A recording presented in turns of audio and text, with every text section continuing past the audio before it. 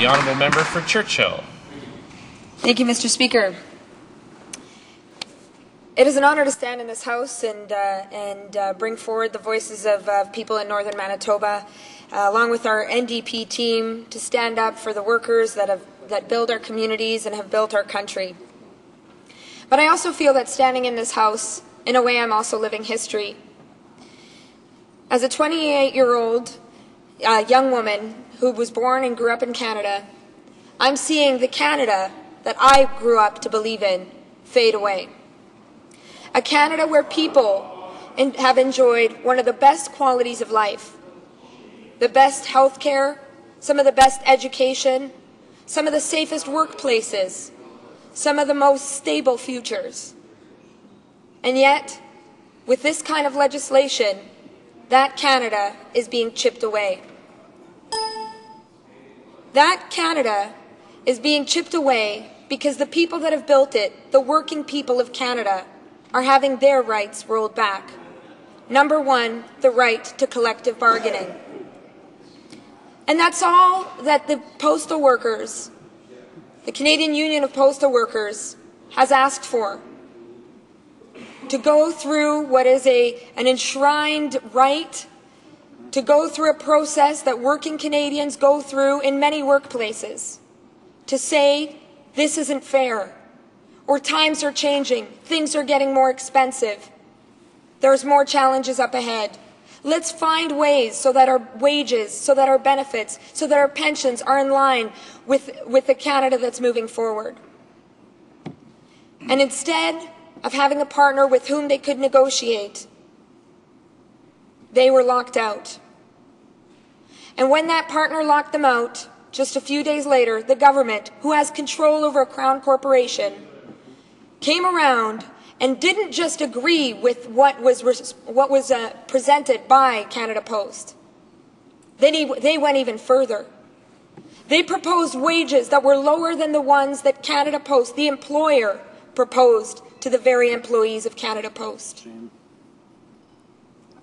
And with this legislation in front of us here today, they've also gone further in silencing the very people who hold up our communities, the very people who are asking for nothing less than dignity and fairness.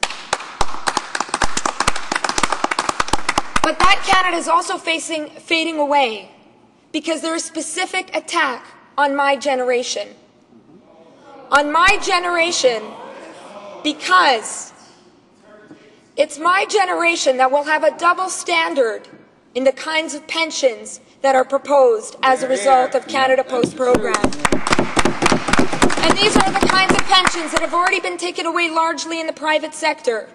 I come from a proud mining community with Vale, a foreign-owned company, has put out the workers, our brothers and sisters in Sudbury, for over a year because they were asking for a proper pension, a defined benefit pension, so that they know that their money, their deferred wages, aren't going into a black hole that's being played with by the markets whom we've seen cause great havoc with people's savings, but that they're locked up somewhere secure because that is their money. That is our money. And now we're seeing a new page. We're seeing a Crown corporation, which is controlled by government, take that same very approach and say that because you are young and because you are new, of which most are young, you don't deserve the wages of those, the pensions of those that have gone before you. Shame. And what will result from that? It will result in a generation, my generation, being less well off than our parents. And that isn't just in an individual sense. It's in the kinds of communities that we live in. I think of my community in Thompson, one of the youngest regions in Canada. Rhonda, who delivers my mail. Jen, a good friend of mine. Ian, another good friend of mine. They're people that, like all of us, want to buy a home, want to build a family, maybe buy a vehicle, maybe once in a while get a holiday from a place like ours, which is one of the coldest in Canada. But they know they won't be able to make the same plans as their coworkers that are nearing retirement, or their parents that have retired.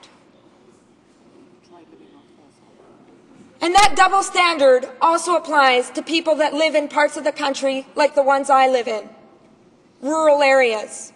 And much has been said about the challenges that people in rural areas face. And I really wonder how so many of the members across, elected from the same region of Canada in which I was elected, representing rural areas like the ones that I was elected from, how they can stand here and say it's okay with what Canada Post has been doing.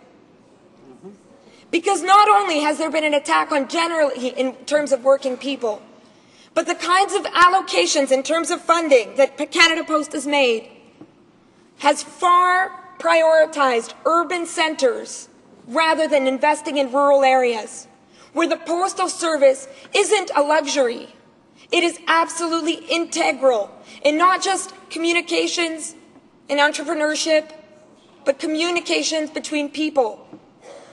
Most recently, Canada Post took care of the food mail program that makes sure that some of the poorest people in our country, Aboriginal people in regions, the ones that I live in, the one that I represent, regions that are isolated, so that they could access healthy foods. And now that's been taken away. Much was said about the $2 billion that Canada Post committed to the modernization project. And I saw a fancy PowerPoint presentation about the new vehicles people would get. Those don't work in places where I come from.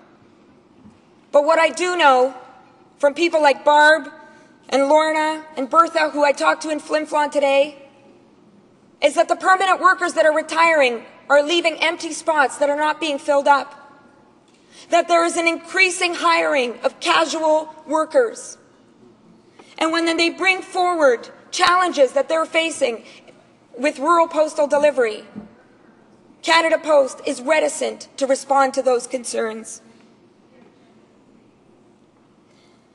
So the hypocrisy in having a government that claims to stand for rural Canada or Western Canada, that claims to stand for the future, leaves not just rural areas behind with this legislation, but also begins the chipping away of the foundations that would help hold up my generation. And this kind of approach isn't just singular here in Canada Post. And we've heard about that very question. Who's going to be next? What about those institutions where we all belong, where we all come together to find ways for all of us to be better off? The Canadian Wheat Board is another one. And the single desk marketer of a very important product that comes out of my part of Canada. What about our other crown corporations? Which one will be attacked next? We already know their funding's been challenged, has been cut. But how about the workers that work for these crown corporations? But it doesn't have to be this way. Our party, the official opposition, our leader, put forward the very statement that it doesn't have to be this way. What we ask from the government is to get Canada Post to take that lock off the door, to allow the two parties to come to the table and to find a resolution in terms of the challenges that workers are facing on the ground, and to recognize that these workers are the people that hold up our communities. And these workers are raising families that are going to grow up, and they're raising children, that are going to grow up in a world that is going to be increasingly more challenging. And what is the role of government but nothing else than to stand up for its people? And that's why our fight today is not just for the workers of Canada Post, but for every worker in Canada and every Canadian that deserves the dignity in a country as wealthy as ours. Thank you.